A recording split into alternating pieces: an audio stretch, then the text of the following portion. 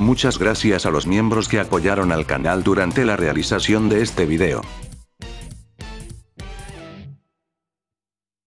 El 17 de julio de 2016, subí un video, en el que de una manera muy simple, hablaba de todas las adaptaciones animadas de Sonic hasta ese momento, y daba un poco de información de cada una, de qué país eran, en qué año salieron, etc. Ese video acumuló unas 47.000 visitas, pero lamentablemente obtuvo varios reclamos por copyright, debido a que usaba las intros o algunas escenas de dichas adaptaciones cuando hablaba de ellas. Esto provocó que el video fuera bloqueado en literalmente todo el mundo, haciéndolo inaccesible para cualquier usuario. La verdad es que no le presté mucha atención a esto del copyright, ya que el propio YouTube me decía que esto no sería problema para el canal, fuera de que obviamente el video fue bloqueado en varios países, pero en temas de strikes estaba a salvo, por lo que dejé ese video en privado, y pensaba en hacer algún día una versión que no tuviera estos problemas. Pasaron los años, llegaron nuevas adaptaciones, y esa idea comenzó a quedar un poco en el olvido. Recientemente, YouTube me ha estado mandando nuevas notificaciones de copyright de dicho video, y si bien no parecen ser estrictamente nuevos reclamos, sino más bien algo más como un recordatorio, nuevamente la idea de hacer un remake de dicho video regresó.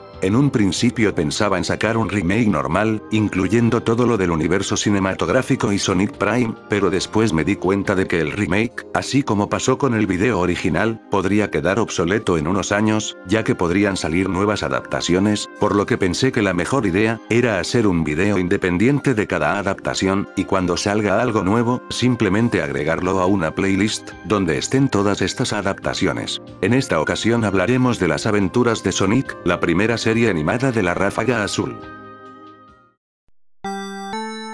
Eran los años 90, Sonic gozaba de un gran éxito en los videojuegos, y el estudio de animación Dick Entertainment, conocidos por realizar series de televisión basadas en videojuegos, como el super programa de Super Mario Bros. Y Capitán N, el amo del juego, pensó que podían vender una serie animada de este personaje, así que Dick Entertainment se acercó con Sega e hizo un trato con ellos, lo que llevó al desarrollo de una serie de televisión del Erizo Azul, que luego vendieron a la cadena ABC. Dick Entertainment trató de convencer a ABC de que sería ventajoso para ellos permitirles vender algunos episodios de la serie a otras cadenas de televisión, algo que Dick Entertainment ya había hecho previamente con la serie Los verdaderos cazafantasmas, pero ABC rechazaría esta propuesta, diciendo que si ellos planeaban hacer eso, entonces el acuerdo estaría cancelado. Sin embargo, Robbie London, de Dick Entertainment, propuso una solución curiosa: producir dos series de Sonic muy diferentes. La serie que la cadena quería para su programación de los sábados por la mañana, que era una más seria y oscura, y la que estaría con la modalidad de sindicación televisiva, que sería una más ridícula, caricaturesca y basada en gags.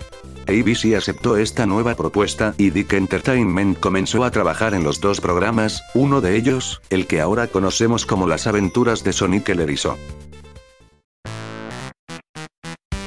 Estrenado el 6 de septiembre de 1993, el programa contaría con un total de 65 episodios, y sigue las hazañas de Sonic el héroe, y su mejor amiga Bibi Gailan, o Colitas, a través de varias aventuras en el planeta Mobius, enfrentándose contra el nefasto Dr. Mostachón, quien junto con sus secuaces mecánicos, Gallotronic, Chatarrón y, ocasionalmente, Coco Loco, intentan capturar al erizo y asegurar el lugar de Mostachón como gobernante de Mobius. Siendo honesto, yo no tuve la oportunidad de ver esta serie al completo, pero había visto alguno que otro episodio suelto, por lo que más o menos tenía alguna idea de qué tipo de serie era, su doblaje, del cual hablaremos más adelante, y todo lo relacionado con ella, y se podría decir que con ese spoiler previo de la serie que tuve, me permitió apreciar y disfrutar más la serie en su conjunto. La serie no busca ser profunda, solo quiere que te diviertas un rato, aunque sí tiene algunas enseñanzas para los más pequeños dentro de los capítulos, y sus ya tan famosos segmentos de Sonic Dice, que aparecen al final de cada episodio, y que tienen mensajes como no fumar, no hablar con desconocidos, no hacer trampa, la educación, ahorrar, etc., por lo que dentro de lo que cabe, podemos decir que es una serie educativa.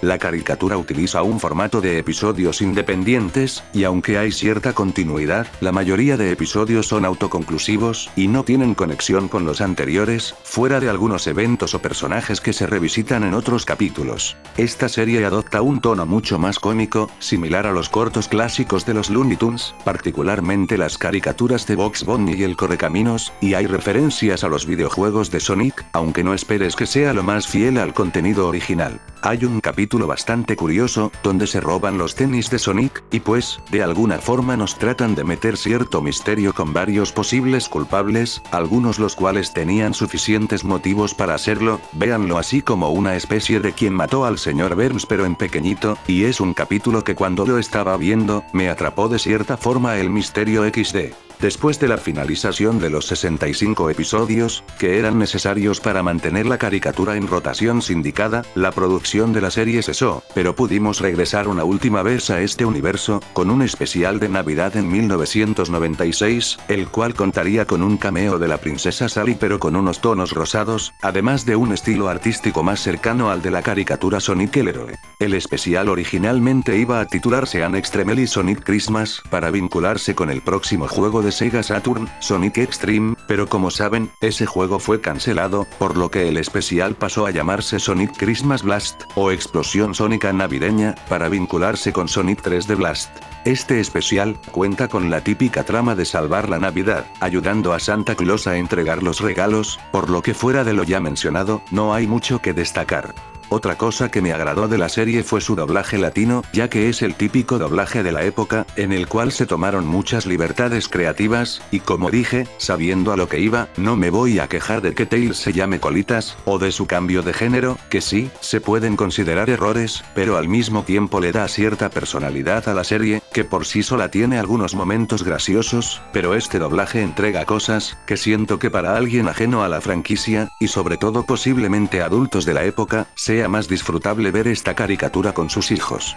Hay un episodio donde un personaje canta La Puerta Negra de los Tigres del Norte, o de repente hacen una que otra referencia a la cultura mexicana, y no sé si esto solo sea parte del doblaje, pero incluso había algunos chistes un poco más adultos, y también había algunos personajes hablando con varios acentos mexicanos, cosas que le dieron un plus más al disfrute del programa. Sin embargo, este doblaje no es perfecto, hay errores de continuidad con algunos nombres de los personajes que los terminan llamando de dos formas distintas, como a Mimosa, que de repente la llaman Breezy, su nombre en la versión original, otras cosas como que Gallotronic y otros personajes durante algunos capítulos tienen otra voz, e incluso el propio protagonista es interpretado por otro actor en el especial navideño, y si ustedes han visto mis anteriores videos, pues sabrán que no soy muy fan de esto. También el cambio de sexo de Colitas trajo una incongruencia en un episodio, en el cual Colitas termina vestido de chica y esta se sorprende por ese mismo hecho, cuando en toda la serie y ese episodio se referían a Colitas como una niña.